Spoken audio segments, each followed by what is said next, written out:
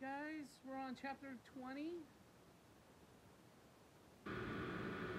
The next few hours passed in a blur. Bruce remembered it as a non-stop stream of time in an ambulance, at the hospital, in the waiting room, doctors and nurses and police officers all mixed together until he could scarcely tell where one ended and another began. His hand was bandaged, his knuckles bloodied from the fight, one palm cut by a knife without his having noticed it. But otherwise, he had escaped remarkably unscathed, physically at least. His hands were still trembling, and even though he sat in what seemed like a safe place, he half expected a night walker to come lunging around every corner. The important thing was that Alfred was alive. He had suffered a concussion from the blow to his head, but he was going to be okay. Bruce! Bruce looked up, holding his head in his hands, to see Diane and Harvey hurrying over to him in the hospital's waiting room. When they reached him, Diane flung her arms around Bruce and gave him a tight hug, while Harvey put a hand on his shoulder and his eyes dark with worry. We came as soon as we heard. God, Bruce. He let out a long breath. How are you? Bruce shrugged as they sat down beside him. Okay enough, he replied, glancing down the hall towards Alfred's room. And Alfred? Diane asked, following Bruce's line of sight. He's still resting, he replied, swallowing the guilt that kept him in, yet that kept rising in him. I'm waiting for them to let me see him. Harvey leaned forward in his chair and lowered his voice. Sorry, he said, patting Bruce again on his shoulder. They're going to catch them. I'm willing to bet on it. They won't get away with this.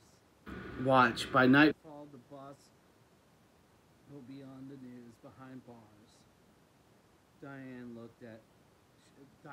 Oh my God!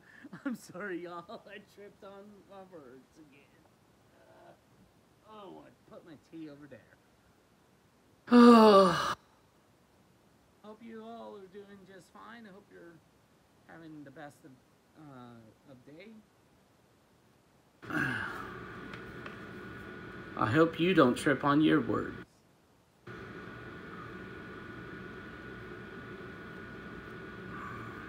Diane shook her head.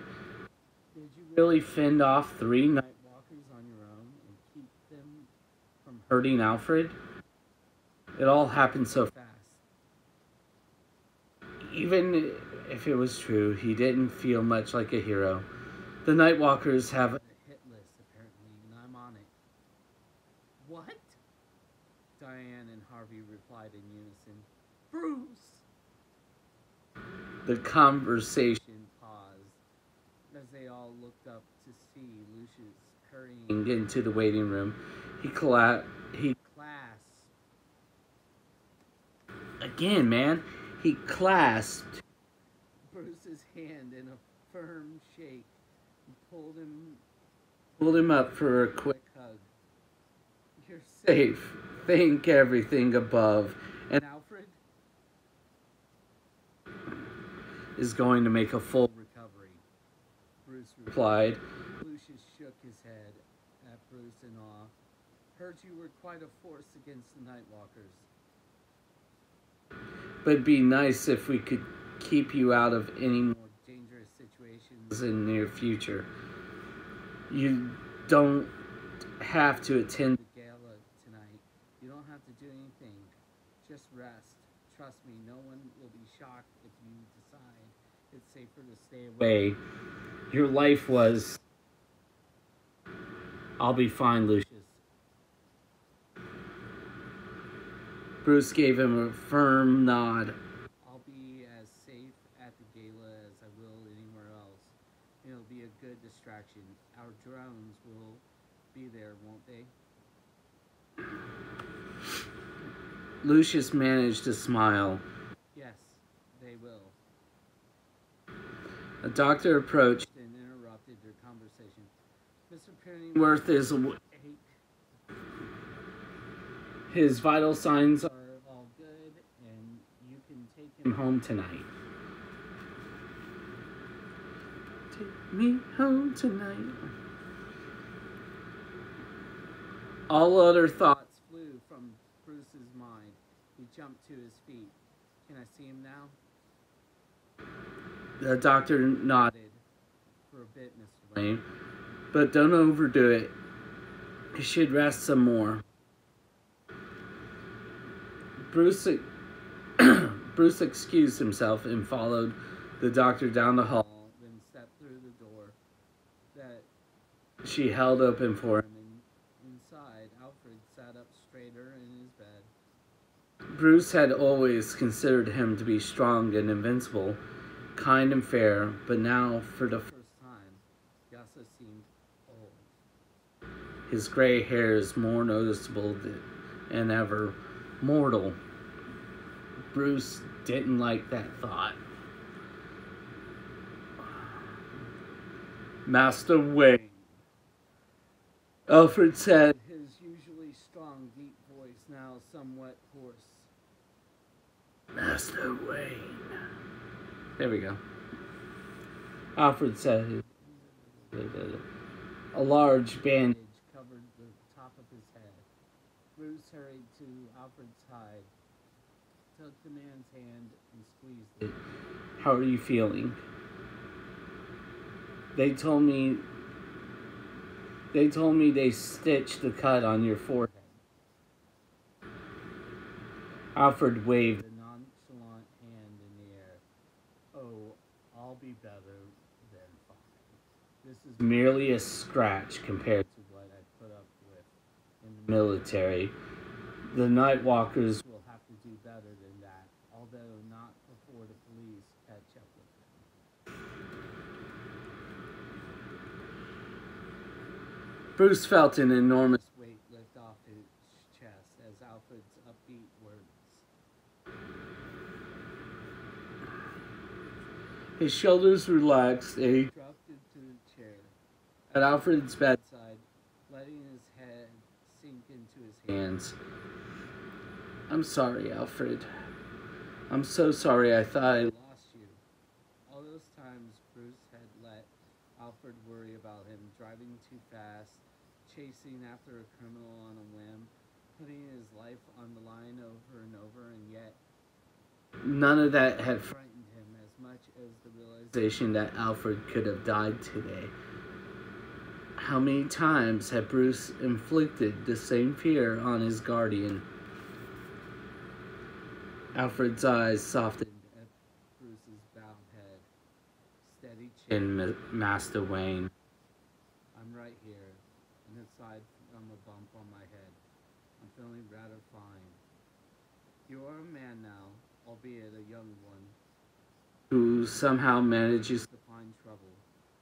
But you will always be my ward, and I will always look out for you, just as you'll do for me.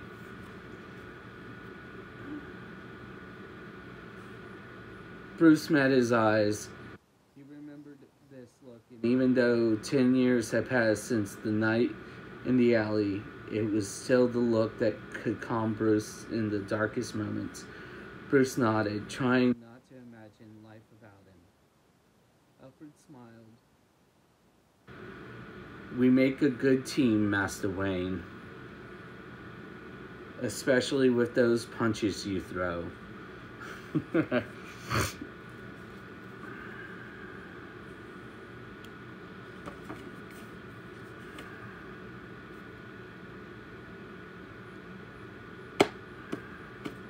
There are no good billionaires. A billionaire may be a decent person, but there's always a certain level of, I wouldn't say criminality, but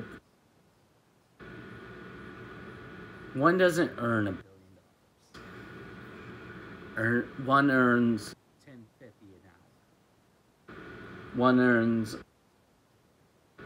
$400 a week. $1,000 a week. There is no hourly wage that will get you billions of dollars. Not for any legitimate work.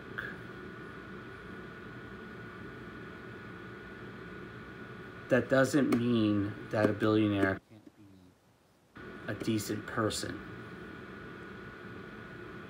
We're all good, we're all bad.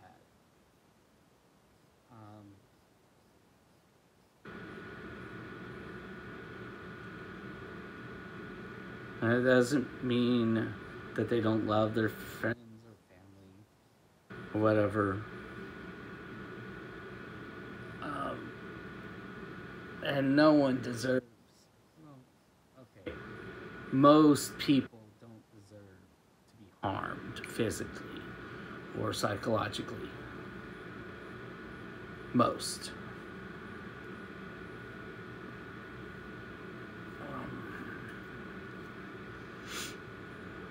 There is no such thing as evil. There are actions that are evil. People aren't evil. People are damaged. People are sick.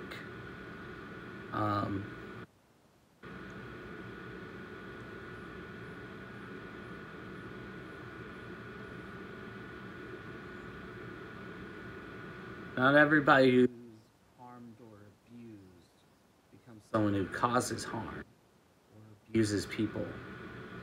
But all abusers were harmed and abused.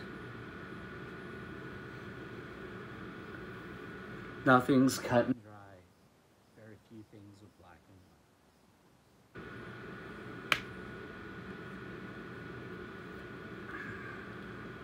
white. And I think Bruce Wayne is still a good example of how to be a good person.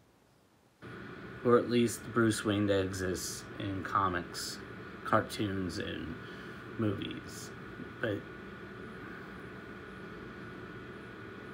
there are no good billionaires.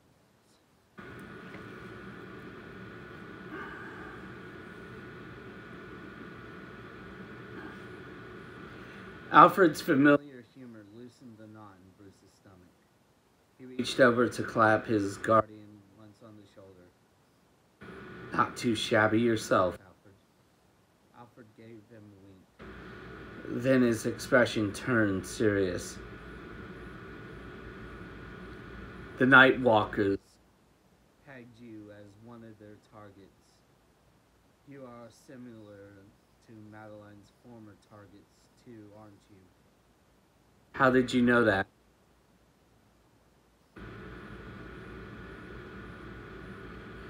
You don't think I researched this girl you keep mentioning? He leaned forward with a grimace. She's dangerous. Bruce nodded, then frowned. I know, and I can't understand any of it. He lowered his voice. Alfred, she warned me that last conversation I had with her. She spent it telling me to get out of Gotham City. That I might be next on the Nightwalker's list. She knew this was going to happen, and she wanted me to know.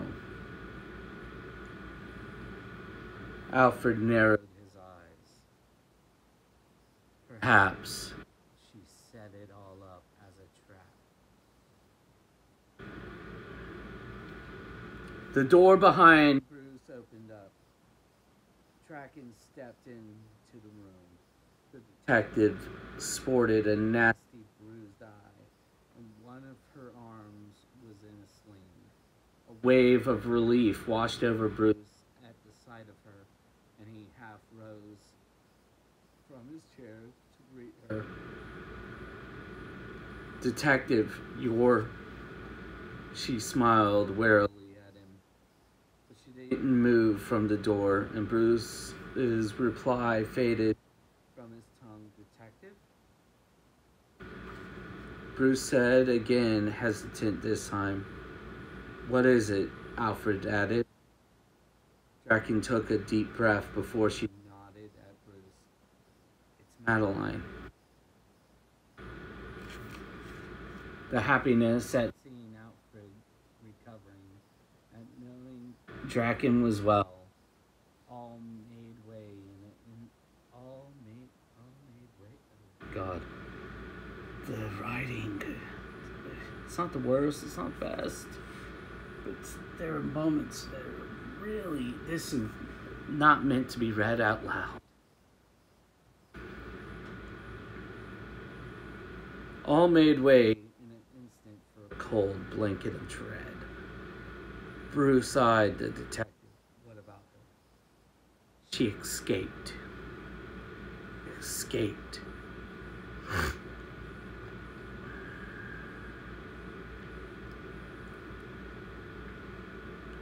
Bruce sat there for a while longer, unable to comprehend her thought.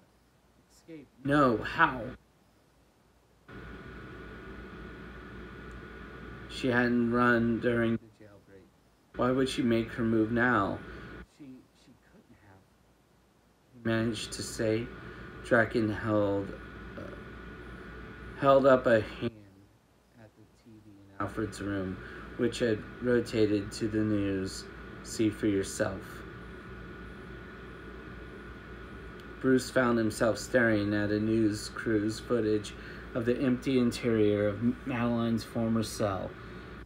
A searing jolt of nausea hit Bruce. He flashed back to Madeline's first staring up at the cans. Then to her casually mentioning how they could be scrambled. Then to her acting vulnerable in her cell. Then to telling him again how he could talk to her without letting anyone know. He didn't know how she did it, but somehow Madeline must have taken advantage of Bruce's resetting of the security cams. Of course, it made so much sense now.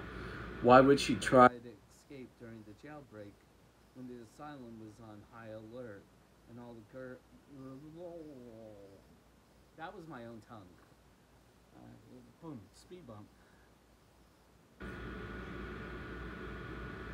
When the guards were looking for the inmates, the place would have been swarming with guards. Instead, she chose to use the time to set things up for her real escape. It had all been part of her grand con against him. Now she was loose, somewhere in the city, outside Arkham Asylum. She may even have escaped at around the same time as Bruce's ordeal. He shook his head, numb. Where? How? He managed to croak out. Any leads? Yes, one. Draken pushed the door open wider, and Bruce saw that she had several other police officers with her. One of them was holding a set of handcuffs. Behind them stood Harvey, Diane, and Lucius, who cast confused looks his way. You. Bruce's vision swam in a sudden wave of dizziness. Me?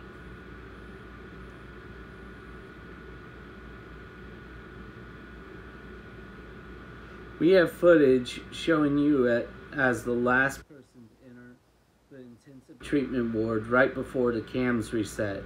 Madeline left behind a note in her cell thanking you for helping her. What? You can't possibly think that, especially after this morning. I have no choice but to consider you a suspect. I'm sorry, Draken sighed deeply, then motioned an officer forward. He held up a pair of cuffs. Bruce Wayne, you're under arrest. I'm gonna stop there. Y'all have a good one.